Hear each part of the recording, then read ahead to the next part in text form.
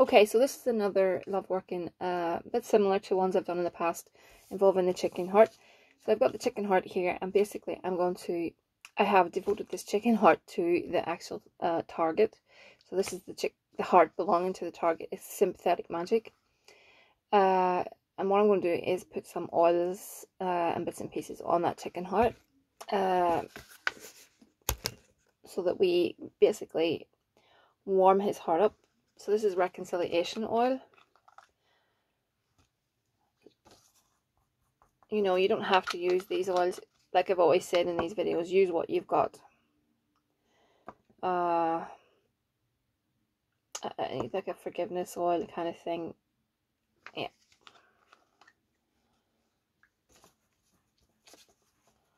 So I'm just covering it in the oil. And communication, because we really do want him to communicate with the client.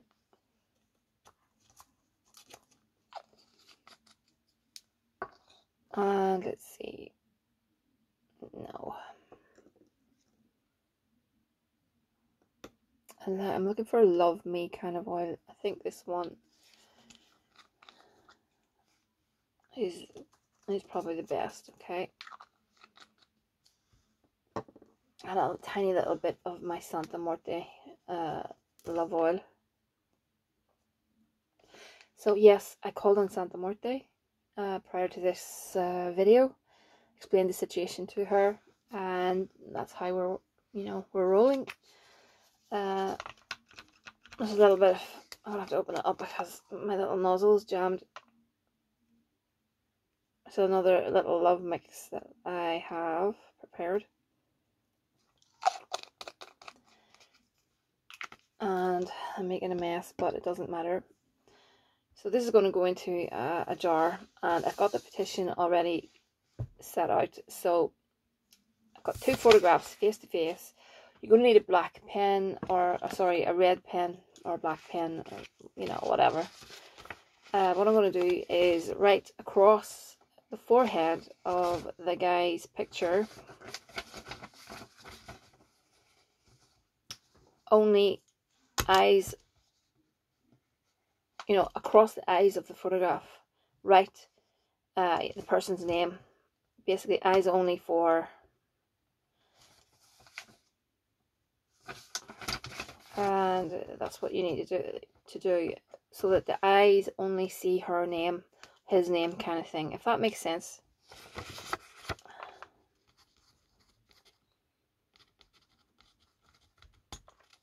Okay. I have anointed these with oils, again the same sort of oil, and they're looking into each other's eyes, and I'm just folding them towards me, and then clockwise again towards me. I'm going to bind these photographs with some yarn. This is like a bluey white color, and basically I'm using this color for healing and for spiritual love, because we want it to be more than just the red. With red it's passion, and it's, yeah, I tied that with red ribbon or red yarn, but with regards to the photographs, I just wanted to put something a bit more spiritual and nothing as sexual. I did put in a petition about only eyes for each other, and this is only a tiny bit of what I've put on the petition. Oh, this is so fiddly. And this is a padlock. With this padlock, I am binding the two, and I am locking them in love, harmony, only eyes for the client, and the client will stop having a roving eye.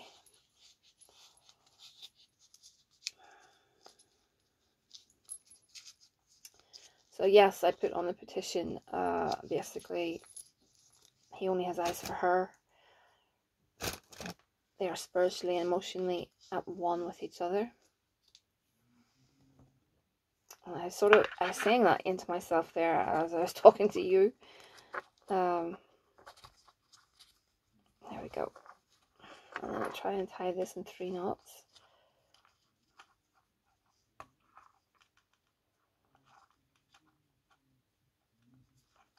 It's kind of fiddly, but I'm getting there. And so it is done. Okay. I'm going to pop it into a jar that is being cleaned out with this. And the little heart goes in as well.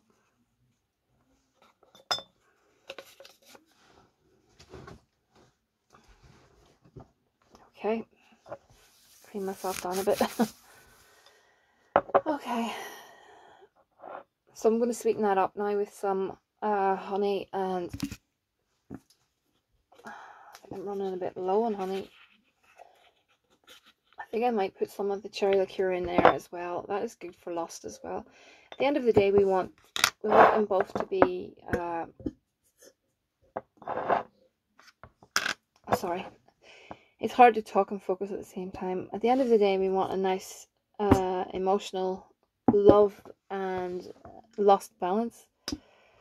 So I've called on the Santa Morte and I asked her for her help, and basically for everything to be looked on, for her to sway the situation in our favour.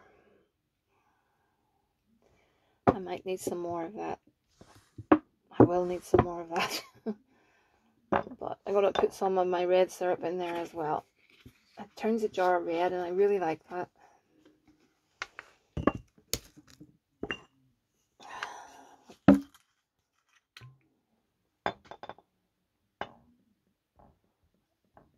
Might as well use the rest of it.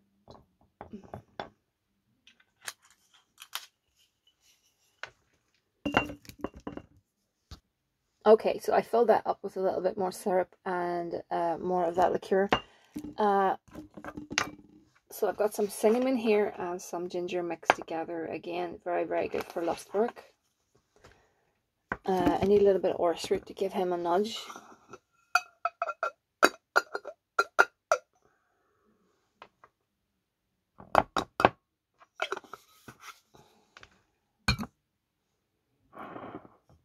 Let's see. I'll put a few more oils in there as well. This is happiness oil.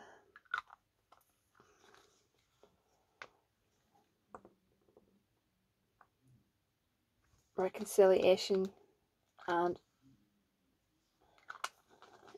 it's like a forgiveness kind of oil as well. Okay, successful relationship oil. Again, I anointed the photographs with these, I should tell you that. If anyone wants to know, communication.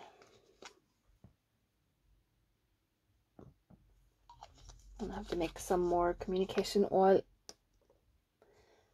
Pheromones again, because that's excellent for, you know, getting people on the same page kind of thing.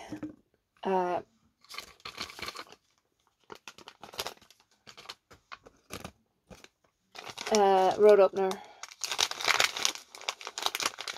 Again, this is good for just taking out the blockages. Okay. Precipitation. Again, this is for speed. Use coffee if you don't have this.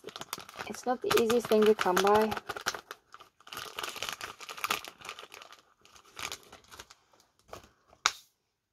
I hate getting it on my hands because it stains my hands yellow. Red, sorry, not yellow, red. Okay, let's have a look over here. Catnip.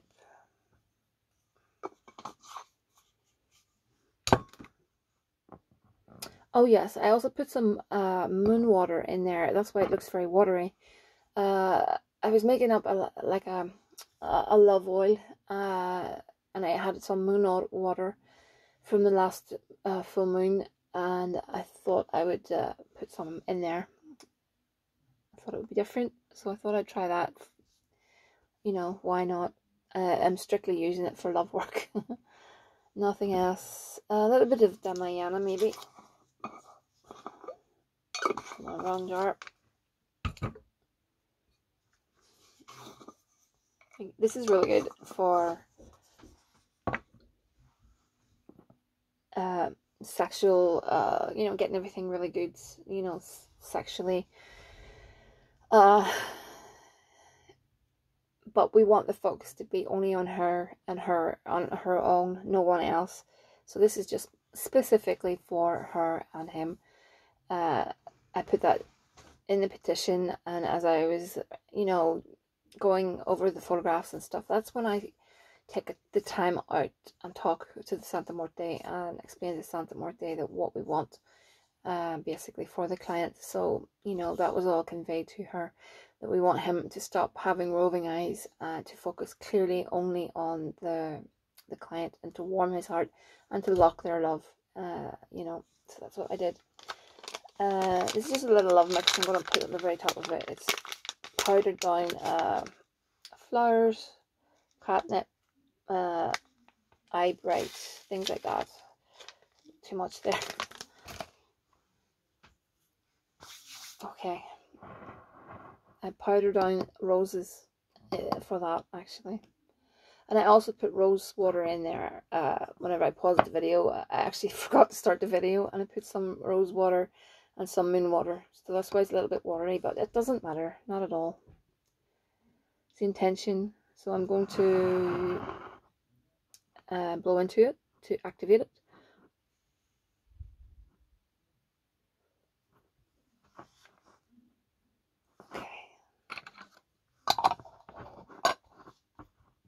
I'll just shake it once to get everything mixed around the way I like it.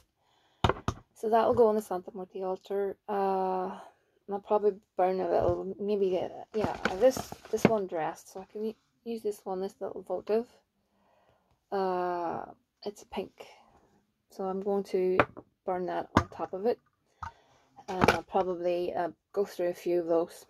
They last a few nights, so I'll sit with it and make statements of intent over it, and basically let it sit on the altar. It may stay on the altar for a prolonged time. Things sometimes just stay on my altar. If I get the feeling that they need to be there, I just let them be, and I'll still light candles on them. The altar is a really good place because Santa Muerte's energy is there.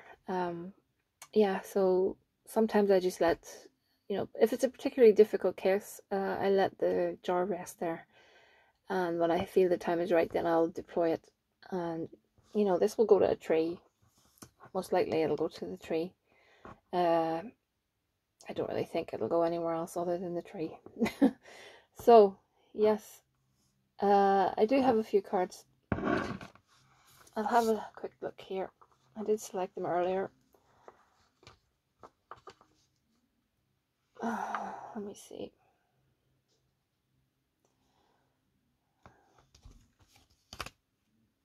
I thought I pulled oracle cards. I'm pretty sure I did. I just wonder where they went. Yeah. Oh, I didn't realize there's so many. I'll come back to those in a moment.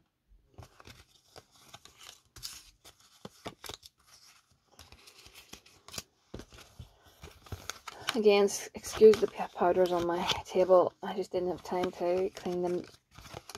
Okay, so I'm thinking, yeah, he's a little bit immature, and I think that's why he has that roving eye.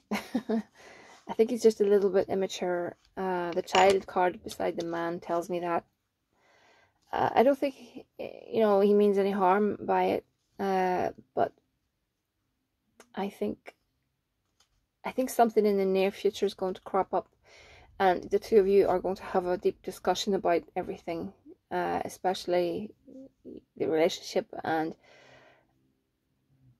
I don't know if you've talked about this before, about him doing that. If not, I have a feeling that you may talk about it, and I think you're going to get a very I don't want you to bring the subject up. I want you to wait to see what he says. I have a feeling he's going to initiate some sort of conversation about the relationship, and I think it's going to be good for the two of you. Really good it's going to be good news. So with regards to that, if you feel the time is right to bring that up, then bring it up. But like I said, we've got the wheels in motion already, so I would just wait and see if you get an invitation to, you know, opening up about your true feelings.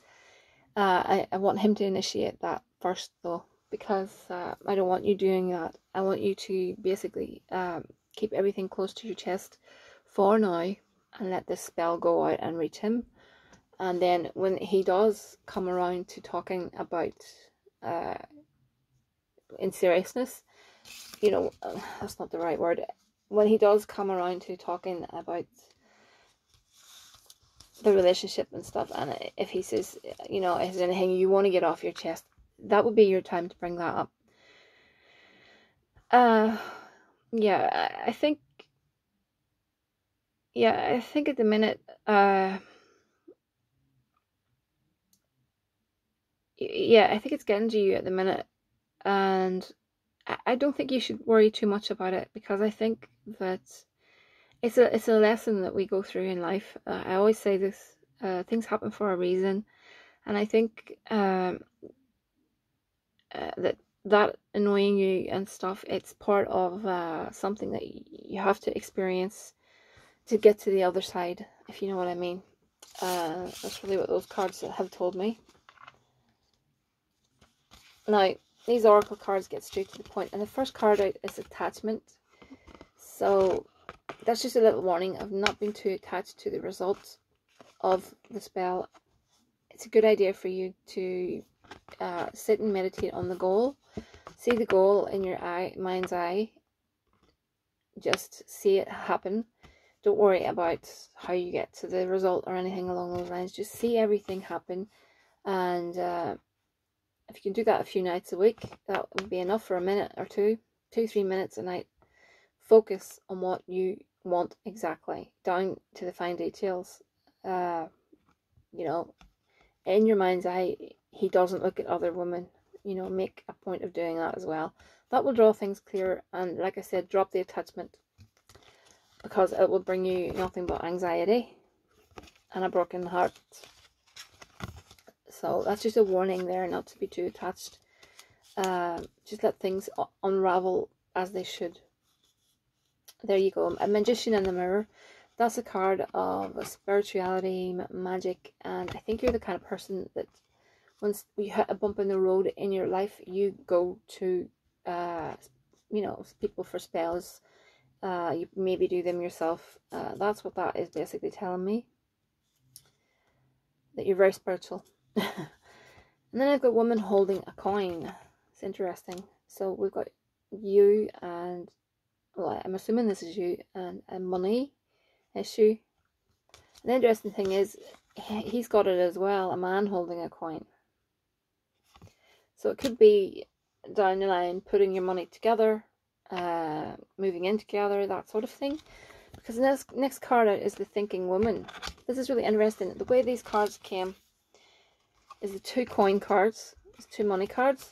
And this is interesting. I've got the thinking woman, and then I've got the thinking man. So the 2 of you are going to be doing a lot of thinking. I have a feeling it's to do with money down the line. And then we've got woman holding a heart. That's basically just telling me about your feelings. It's also telling me that you need a little bit of rest and rejuvenation.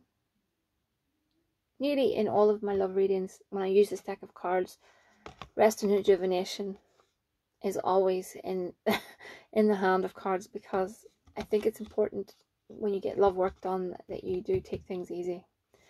And if you do that, then this card, which is to me, this is one of the best cards in the deck. It is door to personal healing and happiness. So I do think that if you follow through and take things easy on yourself, that I think that everything will fall into place. So yeah, you know, I'm pleased with that, and I do think that things are going to look up for you. Like I said, if you can use your mind as a tool to emphasize the spell work, it will really help the spell work to manifest. Like I said before, on all these videos, you can't time magic. You can't put a timeline on magic, but if you do that little simple meditation, you know, just daydream for a few minutes each night, but use your senses, use touch, you know, and things like that, you will really, really help things come around a lot faster. So that's what I'm basically trying to tell you.